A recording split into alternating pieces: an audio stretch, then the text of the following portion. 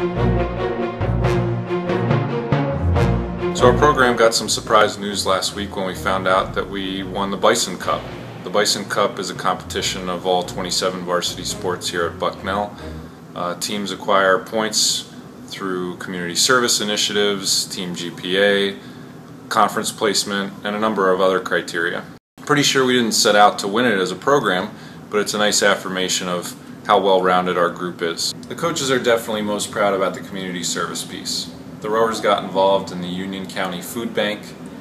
We got involved in the Kelly Elementary School reading program.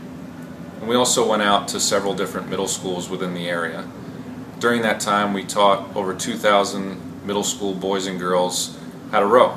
We got to every gym class at those schools, brought some of our ergs, brought some of our rowers and coaches, and taught them how to use the erg during one of their gym classes. It was a lot of fun. I was at every one of them, and our coaches, our rowers, really had a great time with it.